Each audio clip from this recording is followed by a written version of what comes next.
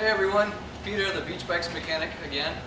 If you just received an Evry in the mail or any other bike with a quick release mechanism on it, there's a couple things you should know before you get started, alright? Number one, when you open the box, you're going to pull out a small box like this. This is the first thing you do. Open this box up, you're going to find the pedals, and you're going to find a 6-inch quick release spindle. This is very important that you pull this out. You're going to want to, on one side, there's an open and closed tab, clasping mechanism right here. You want to go ahead and unscrew this, the other part,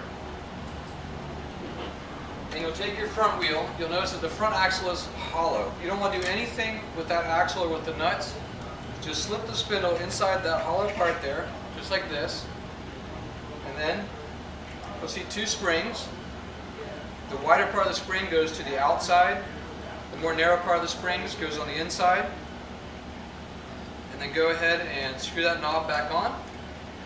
And then you can take the wheel over to the fork.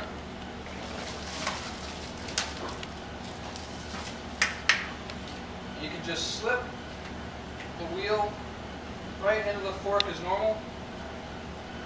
If the bike comes with the brakes attached, you need to just simply unattach it. There's a little quick release mechanism. There's this tab right here. You can just slip that in and out, and it opens the brakes up wide enough so that the tire slips right in through the brakes and up into the fork.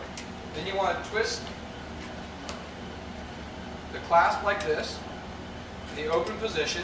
It's closed and open until it's somewhat firm, and then just tuck it in behind the fork like this with a nice firm pressure.